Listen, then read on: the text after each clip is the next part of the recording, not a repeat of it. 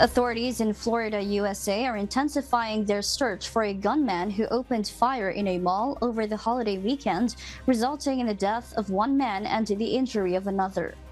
The suspect has been identified as Albert Shell Jr., a 39-year-old man who remains at large. He is facing a warrant of arrest for charges of premeditated first-degree murder and attempted premeditated first-degree murder. The Ocala Police Department has offered a $5,000 reward for information leading to his arrest. The Ocala Police Department received a distressing call reporting a shooting at the Paddock Mall with multiple shots fired. Our focus now is on conducting a thorough investigation into this incident and apprehending the suspect. I assure you, we are working hard to bring justice to the victims.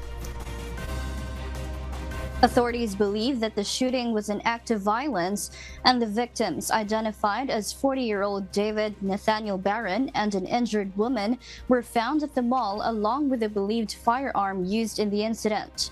Meanwhile, law enforcement is searching for another man who allegedly tampered with critical evidence by taking the red hat left by the gunman at the Paddock Mall crime scene. This hat is thought to potentially contain valuable DNA evidence.